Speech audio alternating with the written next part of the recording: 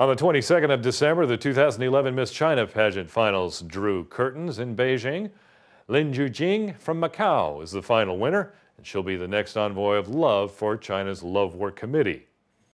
The 2011 Miss China Pageant opened in mid-June this year and has held competitions in mainland China, Hong Kong, Taiwan and on the internet. After all the preliminaries, 30 pageant beauties were selected for the final. During the final, these 30 beautiful women showed their best from sportswear, evening dress, traditional chi pao and runway walk. They were judged on their on-camera presence and for their other talents and skills. In the end, Lin Lujing from Macau was crowned Miss China. Secondary awards in the competition included the Miss Photogenic Award, the Most Potential Award, the Wisest Award, the Popular Award and other awards.